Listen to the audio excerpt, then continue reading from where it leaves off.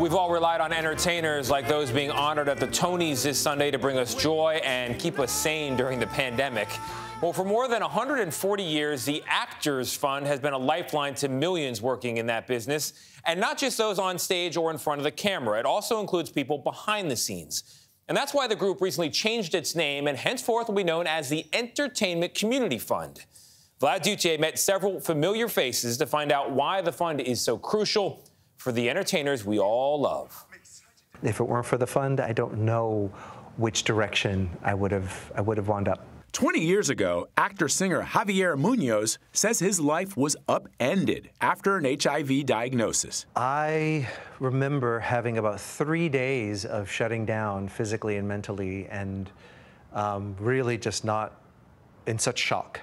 And then I just woke up and said, you got to take care of you, right? So what are you going to do? That's when he turned to the Actors Fund for help. It was about getting health insurance, about what I could afford and make work. Finding a doctor that could work with that, needing counseling, someone to talk to about the side effects and what it feels like. They've been in my corner the entire journey and really allowed me to keep my dignity through this whole time. Munoz, who famously took over the iconic role of Alexander Hamilton from Lin-Manuel Miranda, now has a lifelong gratitude to the fund. I am living proof right here that what you do makes such a difference. And a commitment to spreading the word. It provides the things you know you need and the things you can't even predict that you will need. It's beautifully said. It comes once a year, there's no way to duck it.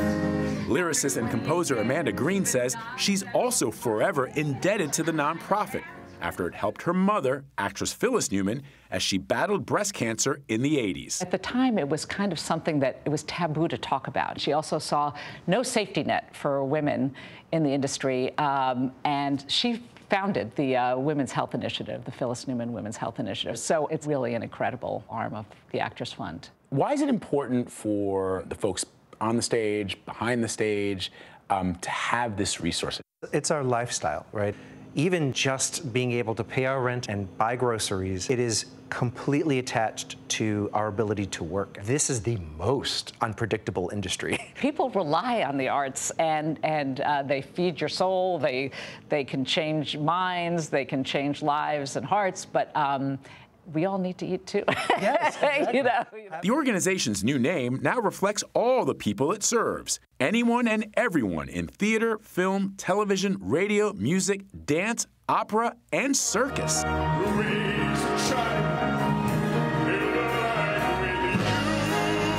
Tony Award winner Brian Stokes Mitchell has been the chairman of the fund for 18 years. The thing that a lot of people don't understand about, I think, show business is, you think of show business and you think famous actors. And those famous actors are making a gajillion dollars a picture. And that's not the reality. The reality is most people are gig workers going from job to job to job. And a lot of people are just a paycheck away from poverty.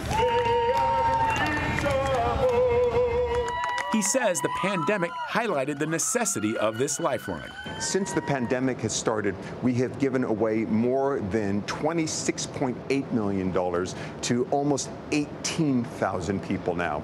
And one of the things that I realized is when you're feeling terrible, when you're at your worst, help somebody else. That'll get you out of that. A simple gesture can go a long way, like an impromptu duet with a Broadway legend I'll never forget. True, dear, when I'm close to you, dear, the stars fill the sky.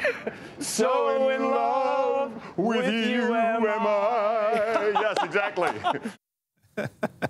So that song that we sang, it's called So in Love. It's from the musical Kiss Me, Kate. I played the lead role in high school. And Brian Stokes Mitchell, there I am in my Petruchio. Look at that. Outfit. And Brian Stokes Mitchell won his first Tony Award for the very same role. So it's kind of cool to be speaking with a Broadway legend and me being a theater geek kid when I was in high school. Beyond kind of cool. Yeah, it's very cool. Also amazing, $28 million for all kinds of people in the industry who need help during the pandemic. And I think the point that he makes is really important, that it's not just the front-facing people that we see. Without a doubt. It's all the folks that are involved in the craft of creating this art that we know and love.